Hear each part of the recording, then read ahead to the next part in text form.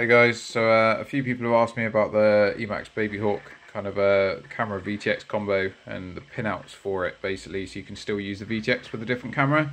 So basically the crack of the camera is you'll have to desolder these little pins that hold the camera together, and it will come off and it reveals you with two sets of pads. So you'll have, if I focus on it, a 3-pin set on the left hand side.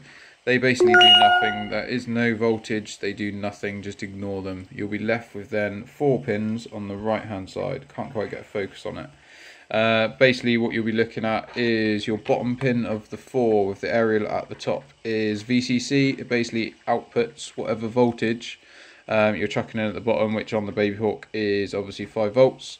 The second pin up is your video input to the VTX.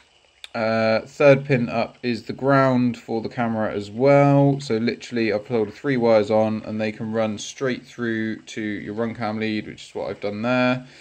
And the top pin is the really strange one. The VTX doesn't seem to be basically powered from the 5 volt in at the bottom of the camera at all.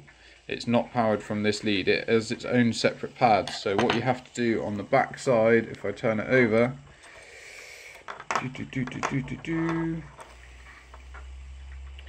if you can see here, if I can get the shadow out of the way. So what I've done is literally run a loop of wire from the very bottom pin to the very top pin, and that basically transfers the 5 volts into the VTX to make it come on as per normal while still powering it on the bottom. So you must add this or the VTX will not power on whatsoever. I hope that makes sense. So yeah, loop of wire on this side and then nice simple lead for your camera on that side.